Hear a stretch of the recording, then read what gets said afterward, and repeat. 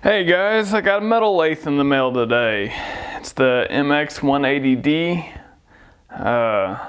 Just got it in, should have had it in like a week ago, but we had some issues with the carriers. I don't really want to get into that, but anyways, I'm not going to bore you with an unboxing and watching me struggle to get it up on that bench over there, so probably just do a quick clip of the lid off of it so you can kind of see how it's packaged in there. We'll do a little bit of showing of the crate just real fast. We'll get everything laid out on the table over there and kind of go over like what's included in there, what all is in there, what all isn't included, what stuff I had to buy separately, because I do got a pretty little pile of accessories to go along with this that I've purchased now. Okay, so that's what she looks like on the inside. I don't see a lot of loose parts floating around necessarily yet, so maybe that's a good thing. Already finding parts floating around in there. Not cool, China. JK, it's had to come a long way. This thing is just falling apart. Well, Phillips screwdriver, quite filthy and disgusting. Another Phillips screwdriver, quite filthy and disgusting. I don't know if you can tell. You see all that black on there? All those black lines, that's actually metal flake and grease. Ooh. This is for suppositories, isn't that what you call it? Or a little bidet cleaning maybe? Metal gear. Something that was packaged. Metal gear. Metal gear. Metal gear.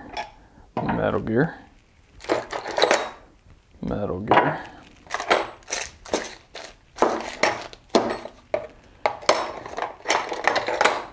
Couple wrenches. Another wrench.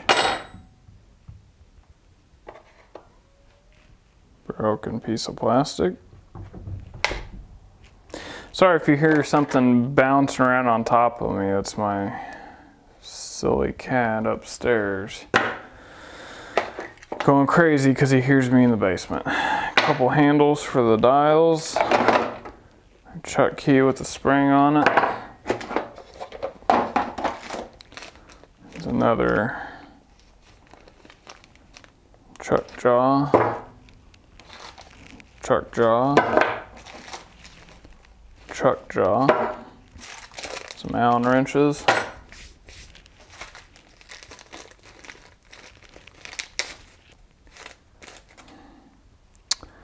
This is not a live center. This is just an MT2, I'm assuming it's MT2, MT2 taper center.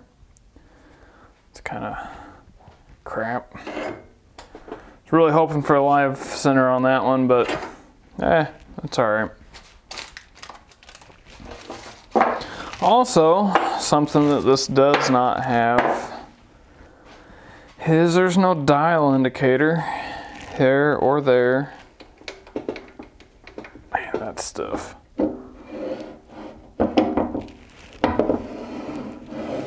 Just slide that around like that, easily enough. Oh, damn it. Tammy. Oh, that's a little bit better there. Yeah. That's definitely smoother. Ah, that goes out pretty far. Look at that. Look at that. Bring it out all the way. We got our keyway on there. A threaded end that's running on. There's our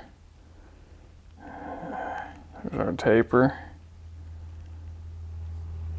Ooh, look at that.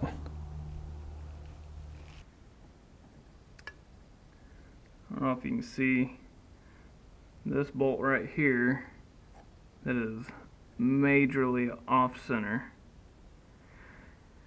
Here's the keyway, the key for this.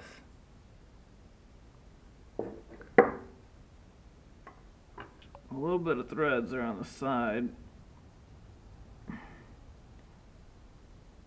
No, it's hard. So anyways, that threading that's back in there is the threads for this bolt that's exposed. And then that pulls down on this little, actually I can just pull it apart and show you because I know that I'm not going to lose nothing. There's a little cam right there. So you can see,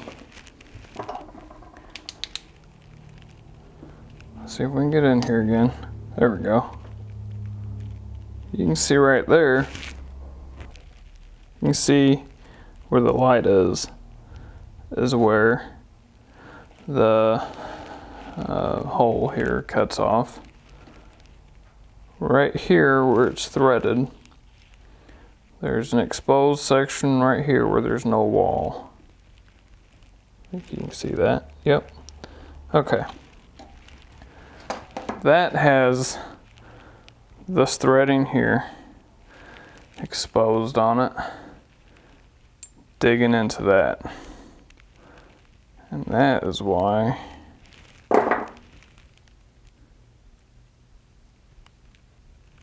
we have those gouges on there.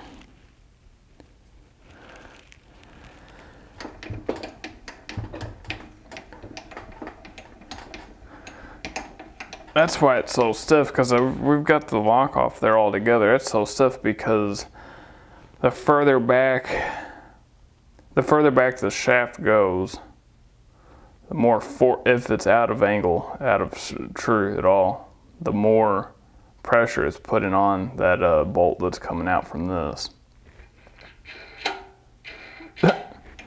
So yeah, resettable dials.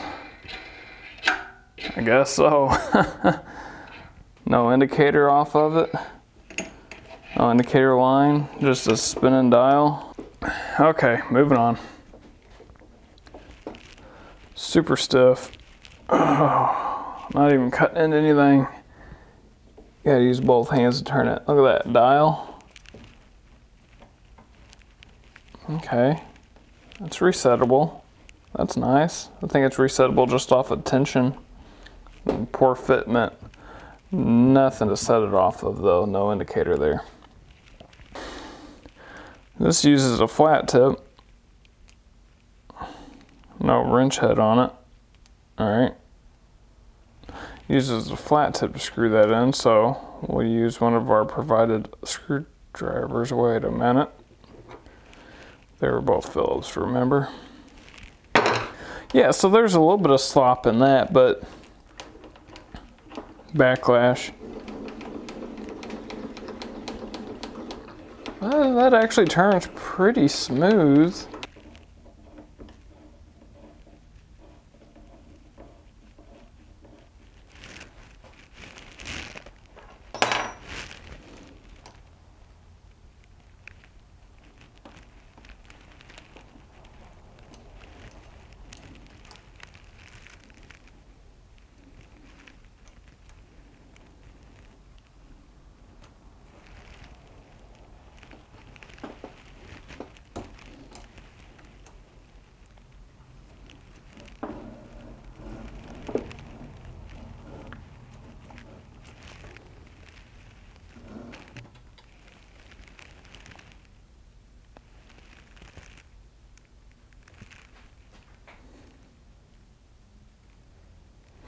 Zero's right there, so it's not like they had it offset to where zero's over here, moving over.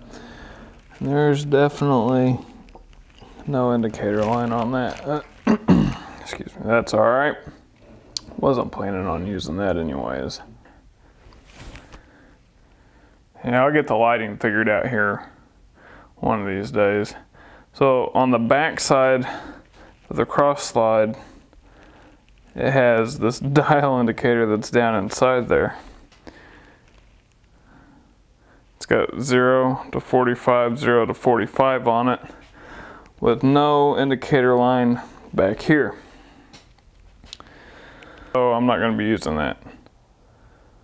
I already had watched in another video, several videos actually, talking about how these have poor dial gauges on there. So I already knew I wouldn't be using that. Watched in another video where a guy was using one of these protractor angle finders for his cross slide. Just a general protractor. So he would set it on the lower block here.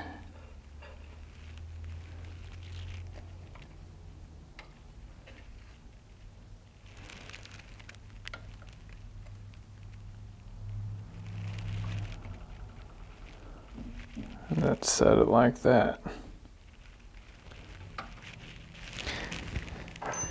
Yeah, I thought that was a good idea, so I was like, you know what? I'll go ahead and buy one of these ahead of time and just do that from the beginning.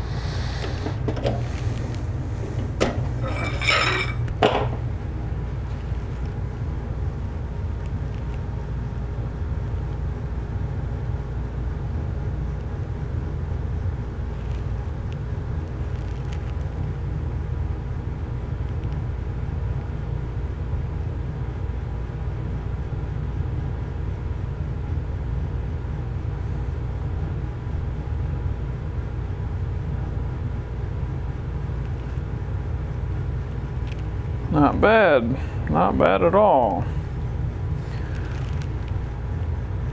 I mean, yeah, it's got some line in it, but